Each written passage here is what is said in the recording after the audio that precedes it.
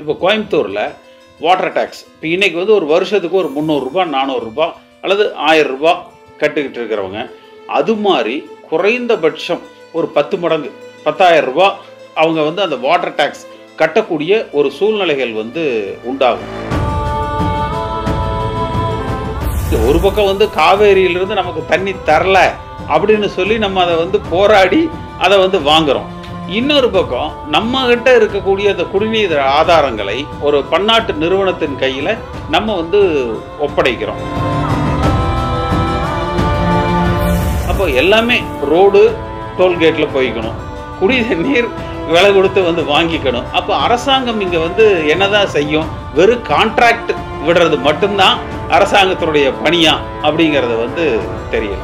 இந்த அரசாங்கத்தில் இருக்கக்கூடிய மிகப்பெரிய குறைபாடு எது செஞ்சாலும் உடனே கைது, எது செஞ்சாலும் உடனே வந்து வழக்கு, எது எடுத்தாலும் உடனே காவல்துறையை வச்சு மிரட்டுறது. அறிவிக்கப்பட்ட துணை முதல்வர் ஓ பன்னீர்செல்வம், அறிவிக்கப்படாத துணை முதல்வர் வந்து திரு ஸ்டாலின் அவர்கள். திமுக எங்க எதிர்கட்சியா இருக்குது? அவர்களும் பங்குதாரர்களாகத்தானே இருக்கிறாங்க. ஆளுநரை பத்தி யாராவது பேசுனா 7 ஆண்டு சிறை தண்டனை அப்படின்னு சொல்லிட்டு அவரே அங்கிருந்து வந்து கம்யூனிகேட் பண்றாரு. அதுக்கெல்லாம் வந்து ஆளுநருக்கு வந்து ஒரு அதிகாரம் என்பது கிடையாது.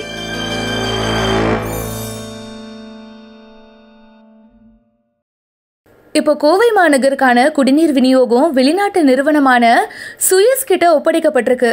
இதோட பின்னணி என்ன? கோவையில் வந்து அந்த குடிதண்ணீர் சுயஸ் அந்த நிறுவனத்திற்கு வந்து அந்த வழங்கப்பட்டதுங்கிறது, அதாவது தமிழ்நாடு வந்து ஒரு வெல்ஃபேர் ஸ்டேட், அதாவது மக்களுக்கு சேவை செய்யக்கூடிய அத்தியாவசிய தேவைகளை வழங்கக்கூடிய ஒரு மாநிலம். இப்போ வந்து அரிசி, இலவச அரிசி, அது மாதிரி நிறைய நம்ம வந்து இலவசங்களை வந்து கொடுத்துக்கிட்டு வர்ற ஸ்டேட். அப்போ அந்த வெல்ஃபேர் ஸ்டேட்டுங்கிறது இந்த இந்த உலக வர்த்தக மையத்தினுடைய நிர்பந்தத்திற்காக இது போன்ற நாடுகள் வந்து குடிநீரை வந்து ஒரு விலை கொடுத்து மக்கள் வாங்க வேண்டிய ஒரு சூழ்நிலைக்கு தள்ளுறாங்க. ஆனால் இதனுடைய பாதிப்புகள் என்பது இப்போ கோயம்புத்தூரில் வாட்டர் டேக்ஸ் இப்போ இன்றைக்கி வந்து ஒரு வருஷத்துக்கு ஒரு 300 ரூபாய் 400 ரூபாய் அல்லது 1000 ரூபாய் கட்டுக்கிட்டு இருக்கிறவங்க அது மாதிரி குறைந்தபட்சம் ஒரு 10 மடங்கு ஒரு 10,000 ரூபாய் அளவுக்கு வந்து ஒரு அவங்க வந்து அந்த வாட்டர் டேக்ஸ் கட்டக்கூடிய ஒரு சூழ்நிலைகள் வந்து உண்டாகும்.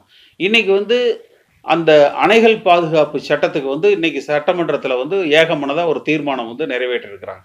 அதுவும் இந்த WTO உலக வர்த்தக மையத்தினுடைய நிர்பந்தத்தால் கொண்டு வரக்கூடிய ஒரு திட்டம் தான். அதை இன்றைக்கு எதிர்த்து சட்டமன்றத்தில் தீர்மானம் நிறைவேற்றிட்டு, ஆனால் அதே உலக வர்த்தக மையத்தில் WTOவில் சொல்லக்கூடிய அந்த குடிதண்ணீர் வழங்குதலை ஒரு பன்னாட்டு நிறுவனத்திற்கு வழங்குவது என்பது ஒரு ஏற்புடையதாக இல்லை. அப்போ எல்லாமே ரோடு டோல்கேட்டில் போய்க்கணும், குடிநீர் விலை கொடுத்து வந்து வாங்கிக்கணும். அப்போ அரசாங்கம் இங்கே வந்து என்னதான் செய்யும்? வெறும் கான்ட்ராக்ட் விடுறது மட்டும்தான் அரசாங்கத்தினுடைய பணியா அப்படிங்கிறத வந்து தெரியல. அப்போ தனியார் நிறுவன செயல்பாட்டால ஏழை மக்களுக்கு வழங்கப்படும் தண்ணீர் பாதிக்கப்படுமா? இல்லை, நிச்சயமாக காசு இருக்கிறவங்களுக்கு மட்டும்தான் இந்த தண்ணியை வாங்கிக்கக்கூடிய ஒரு சூழ்நிலைகள் வந்து உருவாகும். அதனால் வந்து ஒரு சாதாரண அடித்தட்டு மக்கள் வந்து பாதிக்கப்படுவாங்க. அதே சமயத்தில் இவர்களும் அந்த தண்ணியை கொண்டு வர்றதுக்கு விவசாயிகள் ஒரு பக்கம் வந்து காவேரியிலிருந்து நமக்கு தண்ணி தரல அப்படின்னு சொல்லி நம்ம அதை வந்து போராடி அதை வந்து வாங்குறோம். இன்னொரு பக்கம் நம்ம கிட்ட இருக்கக்கூடிய அந்த குடிநீர் ஆதாரங்களை நாம் ஒரு மல்டிநேஷனல் ஒரு பன்னாட்டு நிறுவனத்தின் கையில் நம்ம வந்து ஒப்படைக்கிறோம். ஸோ அது வந்து ஒரு ஏற்புடையதாக இல்லை. அதனால் மக்களுக்கு வந்து பாதிப்புகள் தான் ஏற்படுமே ஒழிய வேறு எந்த பெரிய ஒரு நன்மைகளும் ஏற்பட்டுறாது. அப்போ இனிமேல் தவிர மாதம் இந்த எலக்ட்ரிசிட்டி பில் கட்டுற மாதிரி வாட்டர் சார்ஜஸும் கட்ட வேண்டிய ஒரு சூழ்நிலை வந்து வரும். அப்போது ஒரு வேலைக்கு போகிறவங்க ஒரு மிடில் கிளாஸ் பார்த்தீங்கன்னா மிக அதிகமாக பாதிப்புகளுக்கு வந்து உண்டாவாங்க. அதில் அவங்களுடைய கண்டிஷன்ஸுங்கிறது வந்து அந்த நிலத்தடி நீர் கூட வந்து அவங்க கட்டுப்பாட்டுக்கு வந்து போயிடுது. நம்ம வீட்டில் நம்ம போர் போட்டு தண்ணி எடுத்துக்க முடியாது. அதே மாதிரி பெய்கிற அந்த மழை தண்ணீர் கூட பார்த்தீங்கன்னா அவங்க கட்டுப்பாட்டில் இருக்கும் அப்படின்னு சொல்கிறாங்க. அப்போ இதுகெல்லாம் வந்து மக்களை வந்து பாதிக்கும். விவசாயத்துக்கும் இது ஒரு இன்டைரக்டாக பாதிப்புகளை வந்து ஏற்படுத்தும். இப்போ அந்த எலக்ட்ரிசிட்டி பில் இப்போ மின்சாரம் அப்படிங்கிறது வந்து உற்பத்தி ஆகக்கூடிய ஒரு பொருள். அதனால இபி மின்சாரத்தை அவர்கள் உற்பத்தி செய்கிறாங்க. அந்த உற்பத்தி செலவுக்கு நம்ம பணம் கொடுத்து மாசம் மாசம் அதை வந்து கன்சியூம் பண்றோம். ஆனா தண்ணீர் என்பது ஒரு உற்பத்தி பொருள் அல்ல. அது வந்து ஒரு உற்பத்தி ஆகக்கூடிய ஒரு பொருள் அல்ல. அது வந்து இயற்கையினுடைய வளத்தாலே இயற்கையாக நமக்கு ஒரு வழங்கப்பட்ட ஒரு பொருள். அந்த இயற்கை வளத்தை நாம பணம் கொடுத்து தான் அதை வந்து வாங்கிக்கணும் அப்படிங்கிறது வந்து ஒரு இயற்கைக்கு முரணானது. எந்த விதத்திலும் அது வந்து ஏற்புடையது அல்ல. நம்ம கவர்மெண்ட்னால செய்ய முடியலன்னு வெளிநாட்டு நிறுவனத்துக்கிட்ட ஒப்படைச்சிட்டாங்களா? இல்லை, இது வந்து அந்த உலக வர்த்தக மைய WTOவோட இருக்கக்கூடிய அந்த ஒரு ஒப்பந்தத்தின் அடிப்படையில் இது அவர்களது கொள்கை. அப்படி பார்த்தீங்கன்னா இன்றைக்கு சட்டமன்றத்தில் நிறைவேற்றப்பட்ட அணை பாதுகாப்பு அந்த மசோதா கூட பார்த்தீங்கன்னா அதை நாங்கள் ஏற்றுக்கொள்ள மாட்டோம் அப்படின்னு இன்றைக்கு ஏகமனதாக ஒரு தீர்மானம் நிறைவேற்றி இருக்கிறாங்க. அது கூட வந்து அந்த உலக வர்த்தக மையத்தினுடைய ஒரு ஒன் ஆஃப் தி அஜெண்டா. அப்போ அதை மறுக்கிறவர்கள் இதை ஏன் ஏற்றுக்கொள்கிறார்கள்? ரெண்டாவது, தமிழகத்தில் இதை ஏன் முதல்ல வந்து கோயம்புத்தூர் வந்து இதை சோதிச்சு பார்க்குறாங்க? ஏன்னா கோவையில் வந்து எப்பவுமே அஜிடேஷன்ஸ் வந்து இருக்காது. மக்கள் வந்து கொஞ்சம் ஓரளவுக்கு எல்லாவற்றையும் அனுசரித்து வாழ பழகிக்கிட்டவங்க. அதனால இதை வந்து முதல்ல அங்கே சோதிச்சு பார்க்குறாங்க. இப்போ முன்னமே கோவையில் இருக்கிற தொழில்கள் மிக அதிகமாக பாதிக்கப்பட்டிருக்குது. நீங்கள் அங்கே இருக்கக்கூடிய ஒரு காலத்தில் வந்து அந்த மோட்டார் பம்ப் செட்டு தொழில், அது மாதிரி பல பஞ்சாலைகள், ஒரு மான்செஸ்டரா இருந்தது டெக்ஸ்டைலில். இந்த மாதிரியான பல இழப்புகள் தொழிலில் அவர்களுக்கு வந்து ஏற்பட்டிருக்குது. நிறைய தொழிலாளர்கள் வந்து அங்கே வந்து வேலை இழந்து இருக்கிறாங்க. அப்படிப்பட்ட சூழ்நிலையில் இந்த வாழ்வாதாரத்திற்கு தேவையான அந்த குடிநீருக்கும் அவர்கள் பணம் கொடுத்து பெற்றுக்கொள்ள வேண்டும் என்பது ஒரு ஏற்புடையதான விஷயம் அல்ல. இந்த திட்டத்தை மக்கள் ஏத்துக்கிட்டாங்களா? இல்ல, மக்களுக்கு வந்து இன்னும் இதை பத்தின செய்தி வந்து முழுமையா வந்து தெரியல. சில சோசியல் மீடியாஸ்ல வந்து இந்த விஷயங்கள் வந்து வருது. இதனுடைய திட்டம் வந்து இன்னும் ஒரு சரியான புரிதலாக மக்களிடத்துல வந்து சென்று வந்து இது அடையல. மாசம் எங்களுக்கு இது வந்து அல்லது வருஷம் இதுக்கு உண்டான பணம் கொடுங்க அப்படின்னு அந்த அமௌண்ட்டை கலெக்ட் பண்ண போகிற பொழுதுதான் இதனுடைய விளைவுகளை அரசாங்கம் சந்திக்க வேண்டிய வரும். சென்னை டு சேலம் இடையே இந்த 8 வழிச்சாலை இப்போ தேவைதானா? 8 வழிச்சாலையை பொறுத்த வரைக்கும் ஒரு மத்திய அரசாங்கம் வந்து ஒரு 10,000 கோடி ரூபாய் தமிழ்நாட்டில் சாலைகள் மேம்பாட்டுக்காக செலவு செய்கிறது அப்படிங்கிறது வந்து ஒரு வரவேற்க தகுந்த அம்சம். நிச்சயமாக வந்து அது தமிழ்நாட்டினுடைய ஒரு தொழில் வளர்ச்சிக்கு உதவிகரமாக தான் இருக்கும். அந்த ரோடு வருவதை யாரும் வேண்டான்னு சொல்லலை. ஆனால் அங்கே இருக்கிற அந்த விவசாயிகளுக்கு பாதிப்பு ஏற்படாமல் இருக்க வேண்டும் என்பது தான் எல்லாருடைய கோரிக்கையாக இருக்குது. அது விவசாயிகளது ஆதங்கமாகவும் இருக்குது. அதற்கு வந்து வெறும் பணத்தால் மட்டும் அதை விலை சொல்லிவிட முடியாது. அவர்கள் வாழ்வாதாரத்திற்கு மாற்று இடங்களை, அரசாங்க நிலங்களை அவர்களுக்கு மாற்றி கொடுத்தால் இன்னும் சிறப்பாக வந்து இருக்கும். அதே மாதிரி அவங்க மாவட்ட ஆட்சித்தலைவர் அவர்கள் சொல்லுகிற பொழுது பார்த்தீங்கன்னா அந்த 9 கோடி ரூபாய் அப்படிங்கிறது ஒரு அதிக தொகையாக தெரிய வேணுங்கிறதுக்காக ஹெக்டேர்னு சொல்கிறாங்க.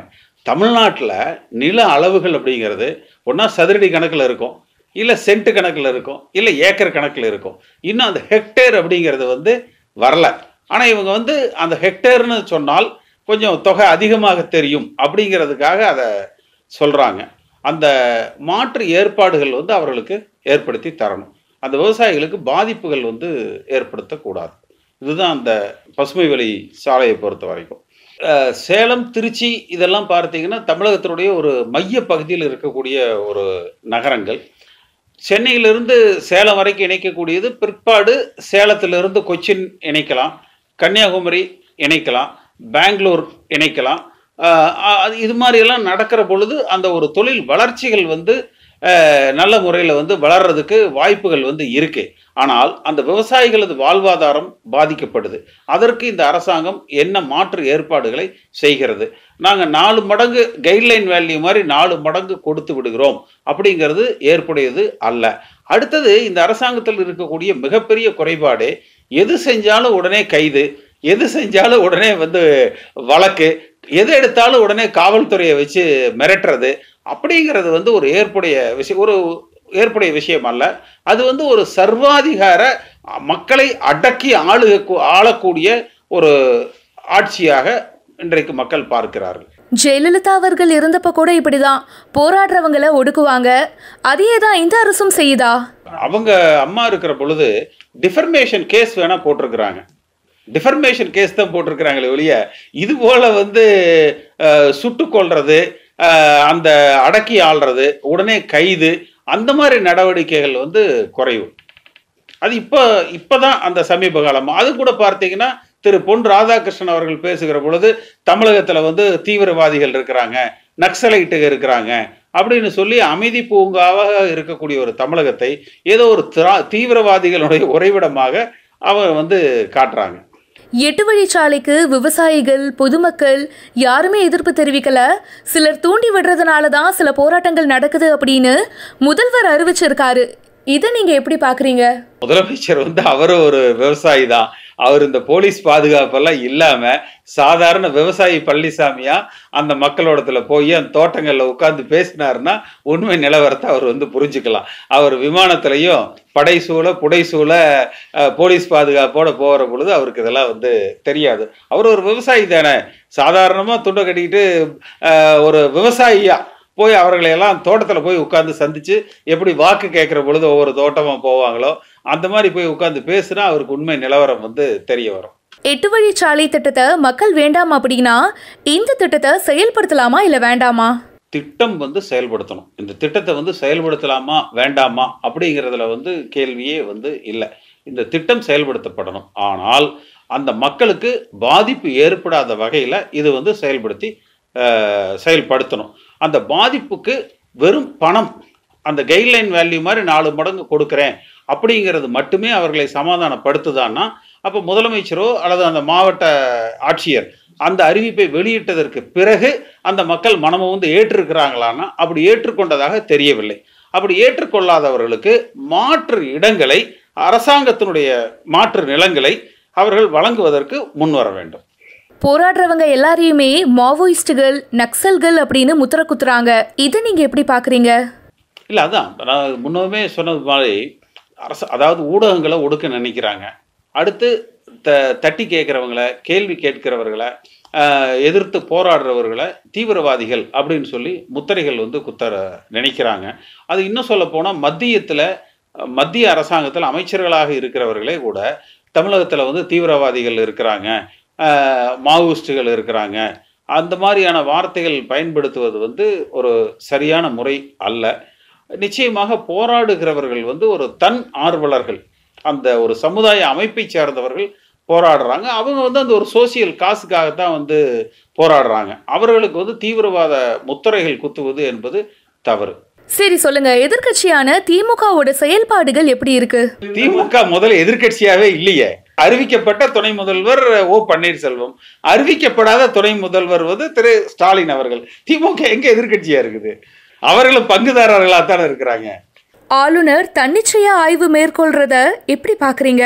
இல்ல, அதாவது திராவிட பாரம்பரியத்துல அந்த ஆளுநருடைய, அதாவது மாநிலத்துக்கு அந்த ஆளுநரே தேவையில்லை, மாநிலத்துல சுயாட்சி, மத்தியில கூட்டாட்சி அப்படிங்கிறது தான் தமிழ்நாடு ஒரு ஏற்றுக்கொண்ட ஒரு கருத்து. இதற்கு முன்னதாகவும் அம்மா காலத்திலையும் சரி, புரட்சி தலைவர் காலத்திலையும் சரி, அதற்கு முன்னதாகவும் சரி ஆளுநர்கள் இருந்திருக்கிறாங்க. அவர்கள் எல்லோருமே அவர்களது வரைமுறைக்குள், அவர்களது வரையறைக்குள்ள தான் இருந்திருக்கிறாங்க. ஆனால் இன்றைக்கு ஆளுநர் என்பவர், அவர் வந்ததிலிருந்து நீங்க பார்த்தீங்கன்னா ஒவ்வொரு மாவட்டமா போய் குப்பையெல்லாம் பொறுக்கி சுத்தப்படுத்துறேன்னு சொன்னாரு. ஒன்று. அடுத்து தொழில் தொடங்குறவங்கெல்லாம் நேராக ராஜ்பவனுக்கு வாங்க, நான் கிளியர் பண்ணி தர்றேன் அப்படின்னு சொன்னார். எல்லாத்த விட இப்போ கடந்த 2 நாட்களுக்கு முன்னதாக ஆளுநரை பற்றி யாராவது பேசுனா 7 ஆண்டு சிறை தண்டனை அப்படின்னு சொல்லிட்டு அவரே அங்கேருந்து கம்யூனிகேட் பண்ணுறாரு. அதுக்கெல்லாம் ஆளுநருக்கு ஒரு அதிகாரம் என்பது கிடையாது. அப்போ அதை முதலமைச்சர் ஏற்றுக்கொள்கிறார். அவர் ஆளுநர் சொல்கிறது சரிங்கிறார். அப்போ தமிழ்நாட்டில் அண்ணா திராவிட முன்னேற்ற கழக ஆட்சி நடக்கல, பாரதிய ஜனதா கட்சியினுடைய ஆட்சி நடக்குது. இந்த மாநிலத்தை ஆளுகிறவர் ஆளுநர். அவருடைய பிரதிநிதியாக, பாரதிய ஜனதா கட்சியின் பிரதிநிதியாக, ஆளுநரின் பிரதிநிதியாக ஒரு முதலமைச்சர் இன்றைக்கு செயல்பட்டுக்கிட்டு இருக்கார்.